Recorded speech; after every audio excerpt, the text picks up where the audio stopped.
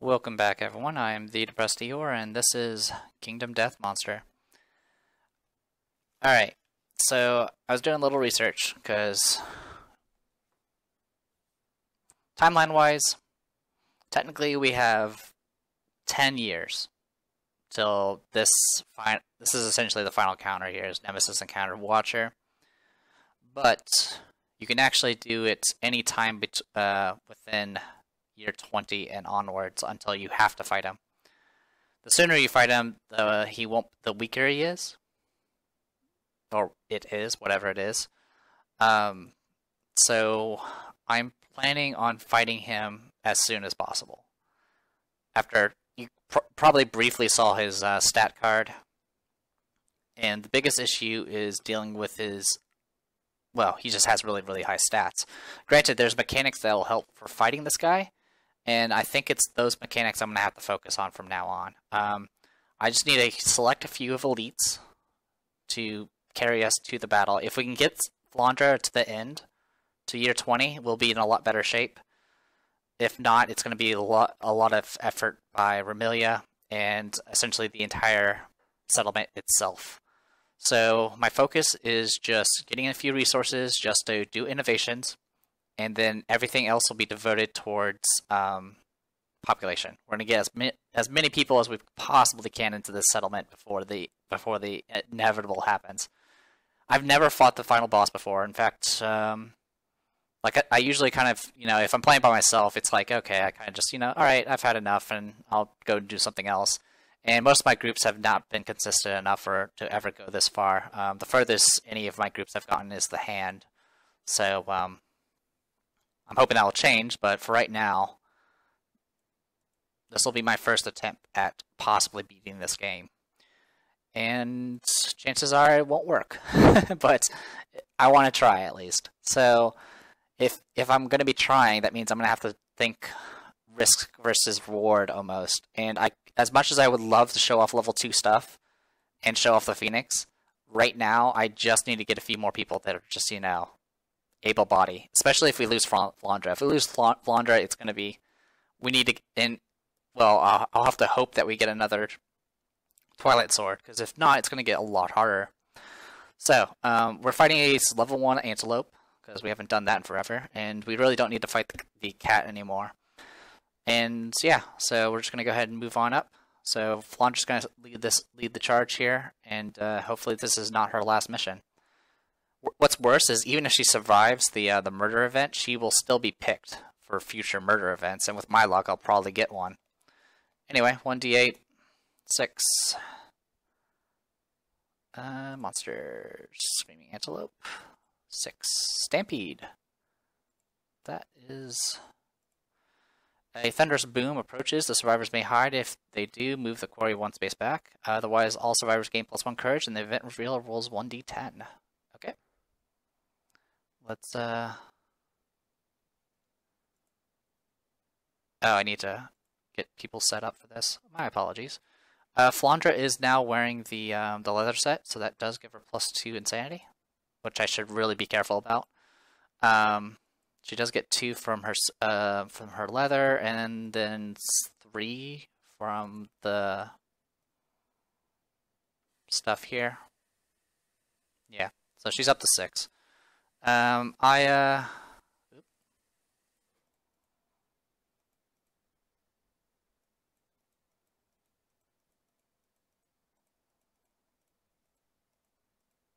about that. Oh wait, she has she doesn't even have any green affinities, I don't think, right now. Nope, she doesn't. So she just has her base one. So there you go. She did level up, so she does get +1 evasion because of her green savior. Where is... Oh, I didn't get Momiji's character sheet. Let me be right back. Okay, sorry about that. Momiji's character sheet's up.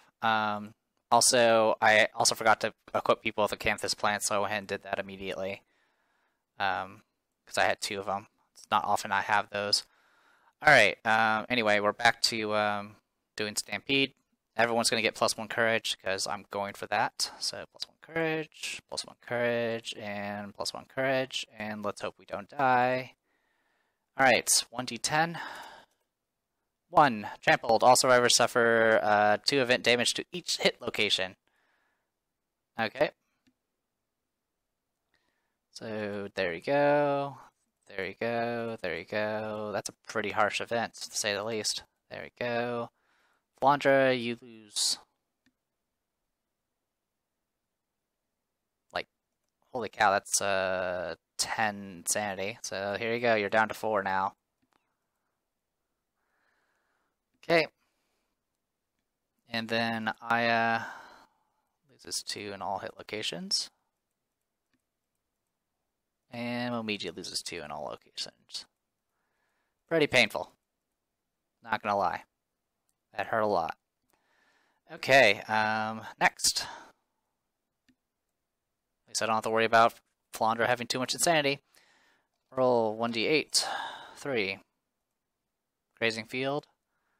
Canthus, leaves, blah blah blah. I don't have those, so just roll a random hunt event. We never even did Gathering.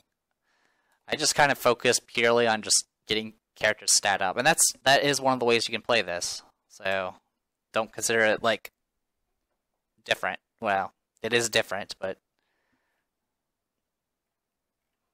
don't be surprised by it. Dying's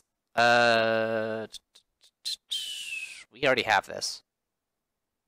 So yeah, this is the Dying Small Prospector. We already have the Portcullis key, so that's been taken care of.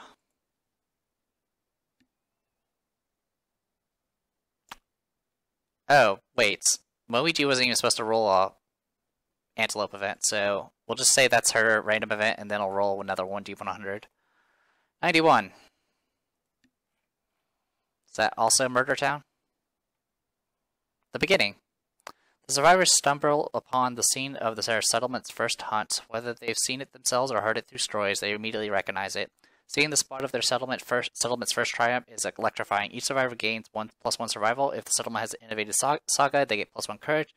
If we've innovated storytelling, each survivor gets 1 understanding. We have innovated storytelling, I believe. We have. So each of us gets 1 understanding. Flandra is already maxed out on survival. Aya's now maxed out on survival. And Momiji gets a survival and an understanding. Okay, not too bad. And with that, we go ahead and fight the Antelope. So we'll go ahead and get that situated. We don't have a strategist anymore, but it doesn't really matter that much. Oh boy. Undo that. Undo. Undo. There we go. That's better. Alright, as always, we get 1,000,000 Canthus plants. If you think we're going to be farming a bunch of them, you might be correct.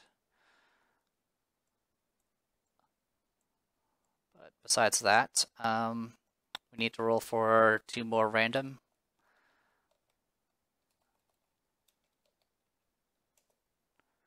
$13 and $14. Are those freaking, Yeah, they're both giant stone faces. To be honest, I don't even care about them. I'm not gonna even put them on. I'll put them on the board. I have to. So let's put them. I don't know, right there, and right there. There you go. It's king sized. So there's that. Okay, I'm clicking. So move. Thank you. All right. Really, I'm just doing this here just so I can see if Flandra lives or dies. Because that's really the only thing that's important to me right now. And this time I'll remember that she can't just randomly dash whenever she feels like it. Okay, give me 1 moment, I'll make a deck and I'll be right back.